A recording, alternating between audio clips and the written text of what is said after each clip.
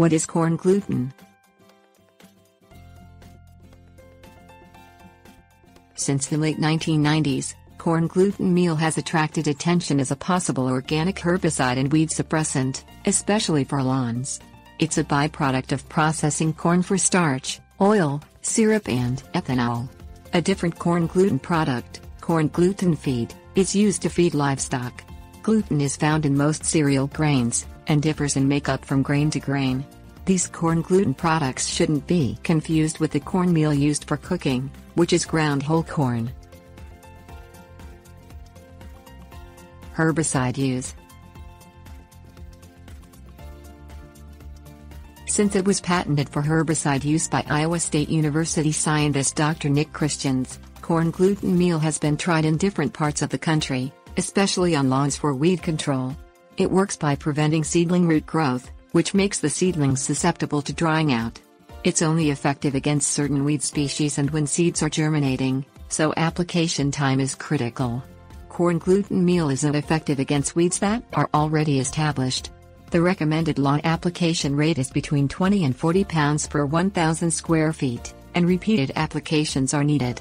Although it's effective in parts of the Midwest, it isn't effective in other areas, including the western U.S. Corn gluten meal is relatively expensive. Fertilizer use. Corn gluten meal contains 10% nitrogen, so it has potential as a fertilizer. In unfertilized lawns where it has been applied as an herbicide, it can green up the lawn.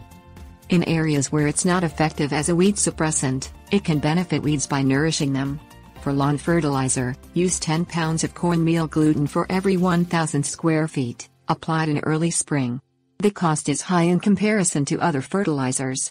Corn gluten meal is also suitable for fertilizing flower gardens and shrubs. Other considerations.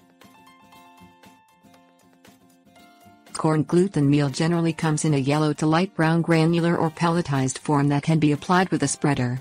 A liquid hydrolyzate of corn gluten is also available that gives somewhat better weed control.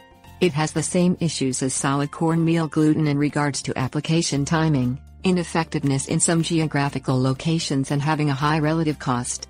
Corn gluten meal binds and holds water to help maintain soil moisture, but is more expensive for this purpose than a traditional organic mulches. Some people can develop sensitivity to corn gluten meal, and can have respiratory and hypersensitivity issues. If you have this, don't use corn gluten meal.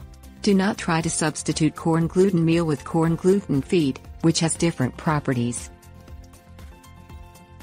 Corn gluten components. Corn gluten products come off during the wet milling corn refining process.